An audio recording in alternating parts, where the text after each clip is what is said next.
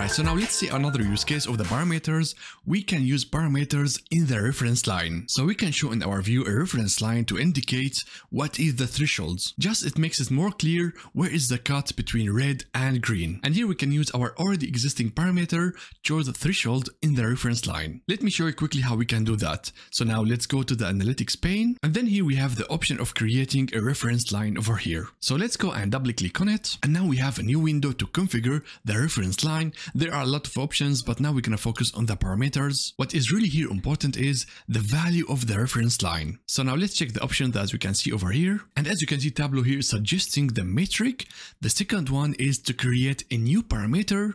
The third one is to choose the already existing parameter. So as you can see, we can create a new parameters exactly in the place that we need it. But for now, it makes really sense to use the same parameter in the reference line. So let's go and select that.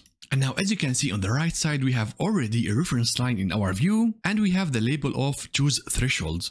So instead of showing the labels, we're going to show the values of the parameter. In order to do that, we're going to go to the labels and we're going to change this to value. So let's select that and that's it for now. Let's go and click OK. So as you can see, we are showing now the threshold as a reference line. And if we go and change the value of the 50K to let's say 10K, let's go. So now as you can see, the user can control everything in the view. With their input in the parameter, they are changing the calculations as well the reference line. It's really cool and professional to have this dynamic on your reports. So this is how you can use the value of the parameter inside the reference line. Alright, so that's all for the dynamic reference lines. Next, we will learn how to use parameters in filters.